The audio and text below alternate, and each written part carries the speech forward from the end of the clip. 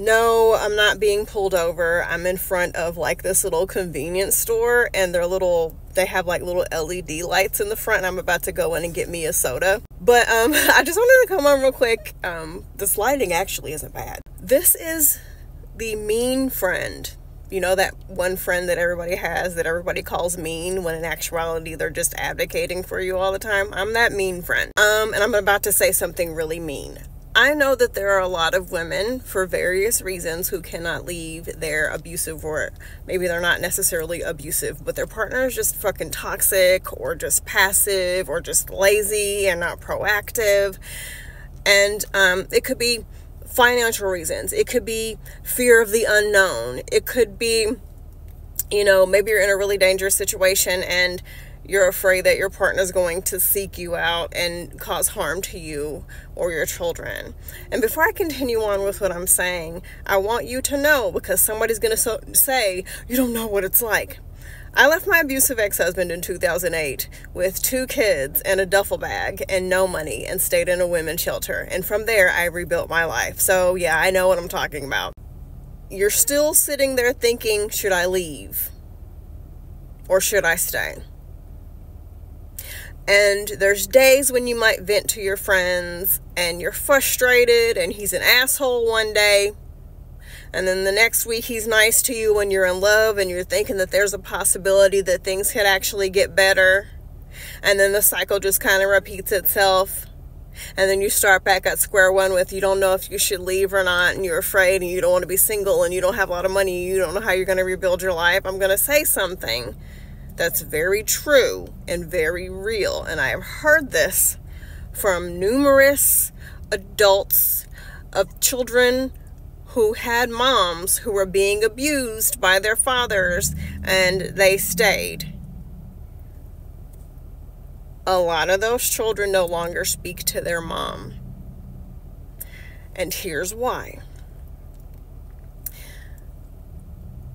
We're often fed this idea that in abusive relationships, there's the abusive parent. Both parents can be worse, bad for some people. I get that, but I'm not talking about that dynamic right now.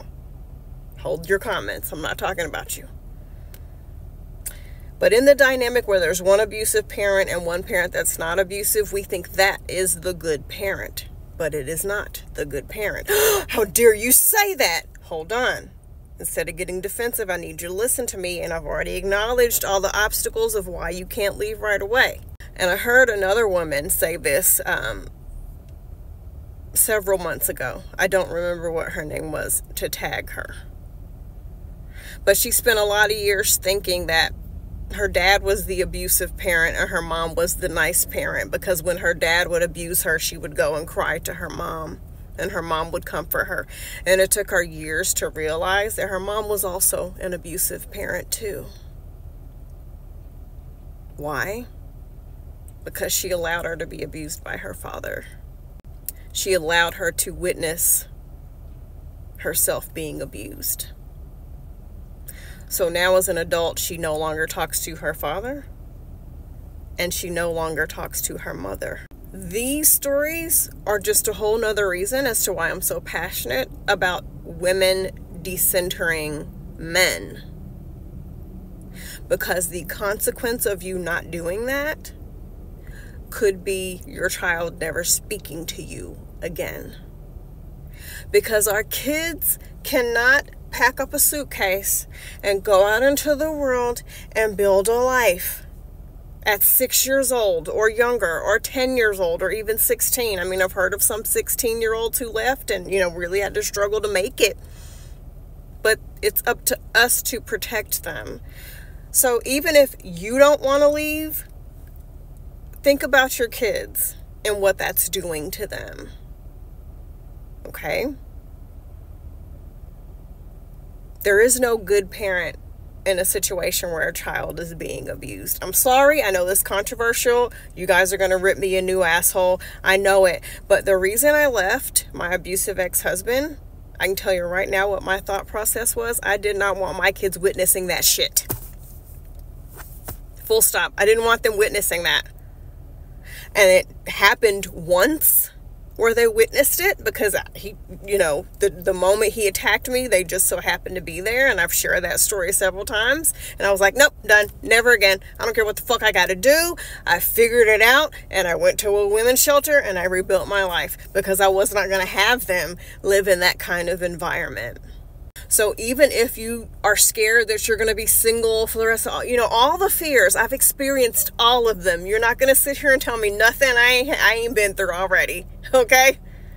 You're preaching to the choir here. You must be new here if you don't know that I already know these things.